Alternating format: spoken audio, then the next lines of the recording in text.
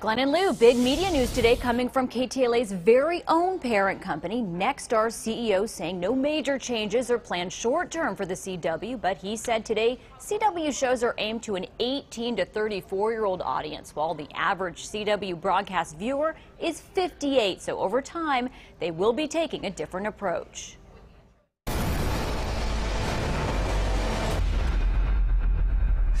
Keeps getting cooler.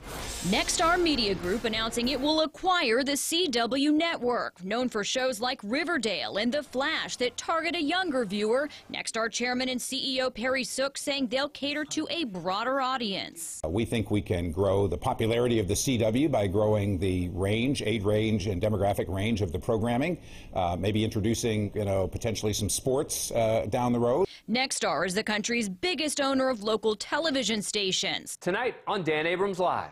Also owner of the NewsNation cable channel and political news outlet The Hill. And Nexstar's already the largest CW affiliate group. But agreeing to a 75% ownership stake, executives say, means more options for programming. Well, right now, we're the largest buyer of syndicated programming and television from the largest studios.